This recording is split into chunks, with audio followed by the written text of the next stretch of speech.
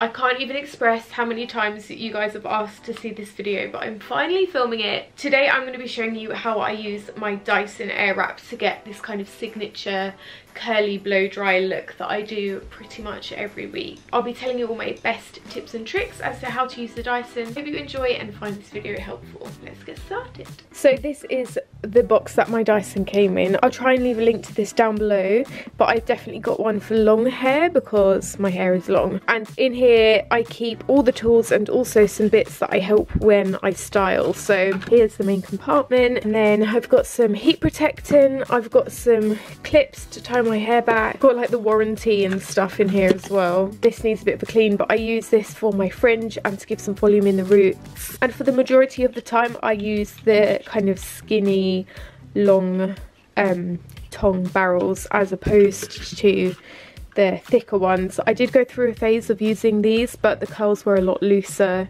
kind of more of a general blow dry style. I'll try and leave a picture of that down below. So these are the ones I'll be using today. So one of the things I absolutely love about the Dyson Airwrap is the fact that I can style it from wet and it won't damage my hair as much. So I used to really hate the fact that I'd have to like wash my hair and then either blow dry it or wait for it to dry, which could take a really long time before I could style it. I just had to factor way more time into my kind of getting ready routine. But with this, because you can style from wet, you don't need to worry. So I washed my hair, quickly did my makeup, but it is still very, very wet. So I'm kind of parting it into two sides, and then I want to use some heat protectant. I kind of switch this up depending on what I've got. I'm about to finish the GHD heat protect spray, so I'm going to use that today. I'm also going to go in with some Red Ken One United all-in-one hair benefit treatment. It's got heat protectant and it's also just good for like conditioning the hair and keeping it nice and soft. Occasionally as well I'll use the Olaplex number 6 Bond Smoother. This is leave-in, reparative style cream, reduces frizz, nourishes and protects. And then for some reason, just out of habit, I always start with this side of my hair. So I'm going to get the barrel that faces kind of the opposite way in the mirror. That bit I found really difficult to kind of understand when I started getting going with this. Do pick it up. You want the hair going away from the face, not towards the face. I'll leave kind of this much down, and then I'll take a bit from the back and I'll literally turn it on. I normally have it on the highest settings for everything.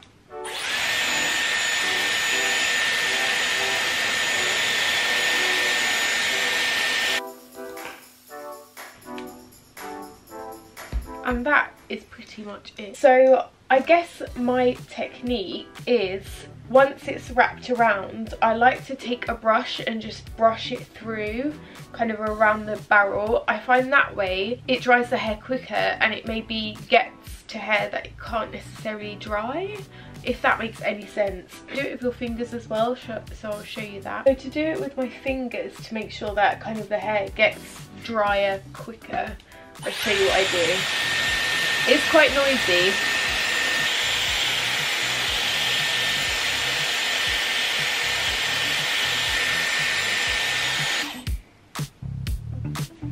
And I will always finish with a blast of cool air at the end, and that's really easy to do just by kind of flicking the on button upwards and holding it there.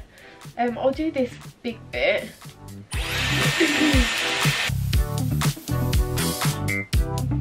And that is like the first section done, so it is very, very quick and easy. So I'm going to do the rest and I'll come back and show you in a bit. Okay, it can't be that loud and scary because I don't know if you can see, but I've got a cat behind me. The first few times I used this, he ran out the room. He didn't like it at all, but now I think he's so used to me doing it that he can just sit here whilst it happens. So I should also say that sometimes I let the barrel kind of collect the hair. Oh, he's going now. Collect the hair itself, but sometimes I kind of help it wrap around depending on kind of how wet that piece of hair is. I find kind of the slightly more dry, the easier it is for it to kind of get caught by the air like this.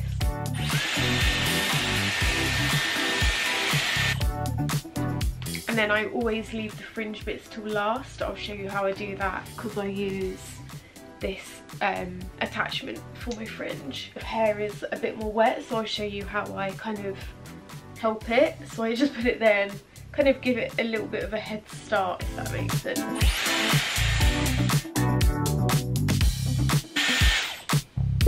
Right, all of this side is done. As you can see, some of the curls are quite kind of high and tight. I let those just cool down like that, and I'll brush them out at the end. Like, you don't need to worry if it looks a bit silly right now. But yeah, I'm going to start again on this side. And also, just to confirm, I've got it on like the most powerful fan and the hottest setting. Probably, yeah, not the best for my hair, but that's, if I don't have it on the hottest, then I find that the curls aren't kind of as strong. And because we're moving on to the other side of the hair now, I need to change the attachment. So I just press down on this, lift that off by the pink thing because that's not hot, and then put the new one on. And yeah, just making sure the arrow is going away from my face. That's a kind of good little pointer as well. I know when it's had enough cool air because I can kind of put my hand around the barrel and it's not really hot to touch. When you are like, yeah, touching the barrel, it can get very hot, so just keep that in mind. But when I'm like moving the hair up and down the barrel with my fingers, I tend to use my nails, otherwise I would probably burn my skin.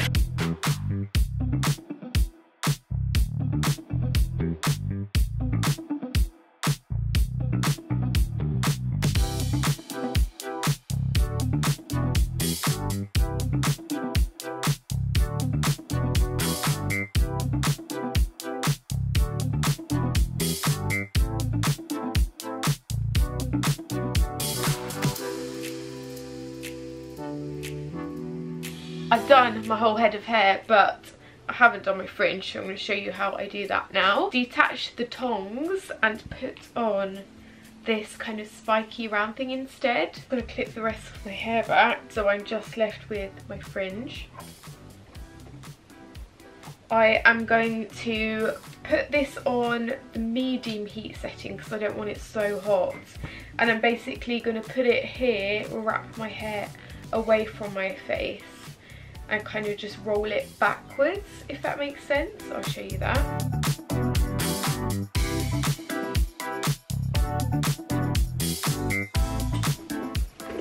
And then you're left with this. But once I kind of sort that, it will be a lovely kind of outwards flick. I'm going to do that one more time so you can see that again.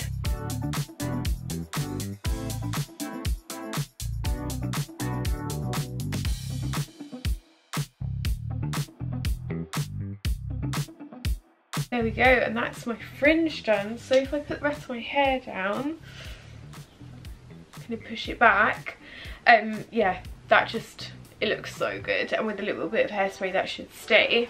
And then I guess the only other tip that I have is sometimes to get more of kind of volume in the root, I'll take this again and I'll use it normally before I curl the rest of my hair. Just kind of get some volume in the root. So for example, a bit of hair like that, and then put it on.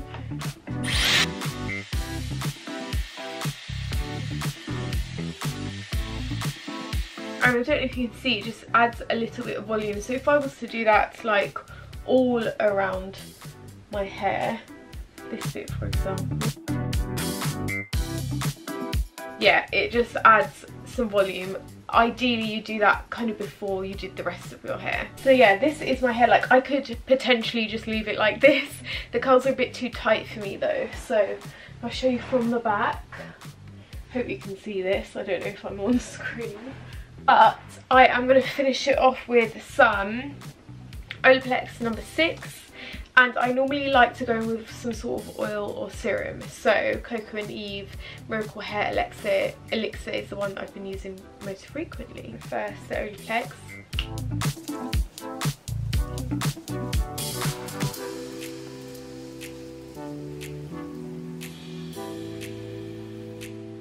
Just like that, just running my fingers through my hair. And then I'll go in with a bit of the hair serum as well.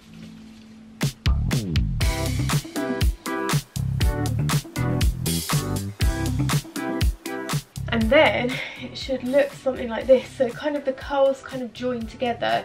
I don't normally brush my hair, but I am going to do for this just to show you. And if you brush it, you just get these very romantic big curls as opposed to these kind of more separate individual ones. Noticed today is that I could have taken the curls a bit higher. That's just preference, I guess, as to how far down you want the curls to start. But if I wanted to do that, I'd just get the correct side again, pick up kind of a bit of hair from the top, and I would start kind of from the middle.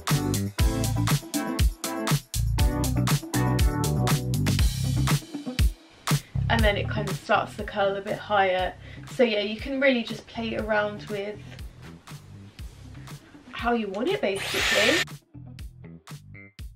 This is how it looks after I styled it, and I'm very lucky to have hair that kind of holds a curl quite well, so this will last me pretty much until my next wash. Some of the curls will drop a bit, but it still kind of looks and has that blow dry kind of vibe to it. Yeah, I really don't have any tips on how to make the curl hold a bit more. Maybe just blast it with some more cold air, hairspray, sleep in it tied up to kind of keep the curls. I always sleep with my hair tied up. Hope you've enjoyed this video and got some new tips and tricks for the Dyson. Let me know how you use it as well. Always looking for new ways. I think the possibilities are kind of endless with this. I'll see you soon.